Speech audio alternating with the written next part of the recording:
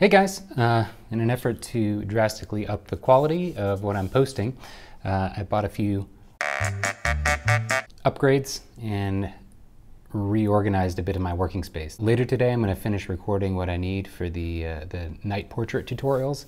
I did a video last week and started editing it together and realized that I had some technical issues. So, as I venture into more and more video stuff, it's going to be a learning process, but I wanted to kind of test everything out before I wrap everything up tonight for the night portrait tutorial with what I wanted to do this morning anyway, which is modify this lens to fit this camera. So this is the phase 1 with the XF body, and it's a newer body, and when they released it, it's mostly compatible with older lenses, but not this one in particular. So this is the Mamiya, however you say it, 80mm f1.9.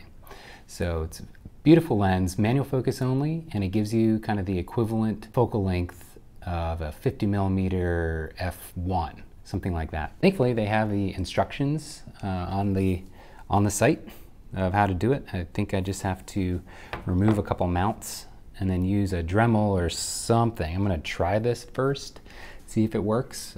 And if not, this will take a lot longer, but you just have to remove a little piece of the metal. So we're gonna see how it goes.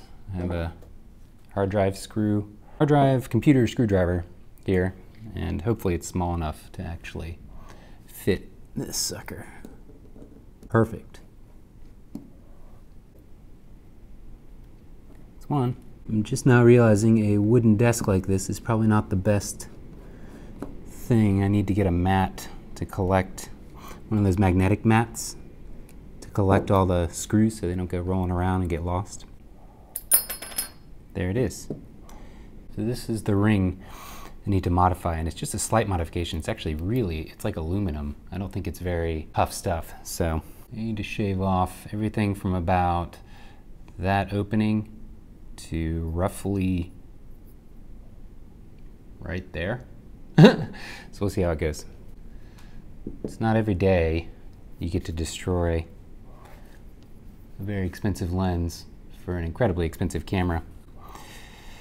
So the Dremel head that I chose is just kind of the one that I used on my last project. It's definitely not the one that you're supposed to use for metal, but I couldn't find the right mount for that. So I'm just gonna try this first. It's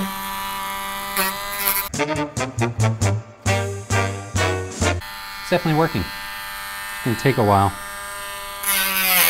I'm also realizing a ton of little metal shavings are going everywhere, so I'm gonna move all the camera equipment a little further back. There we go. And I wish I had a mask.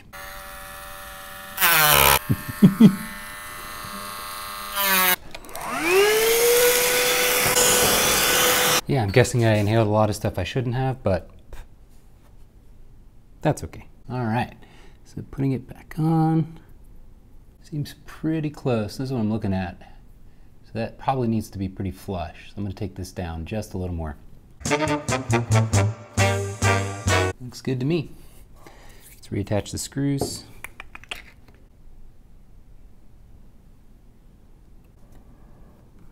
Looking at it now with the screws in, I'm pretty confident I took it low enough. Now it's just a question of if I got enough of the distance cut away from one end to the other. So now I'm supposed to attach this thing to the phase 1. Medium nervous about this.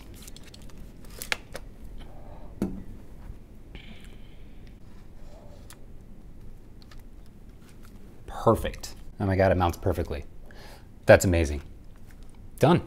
Problem solved. So I'm gonna take some pictures and post them along the video, probably right here.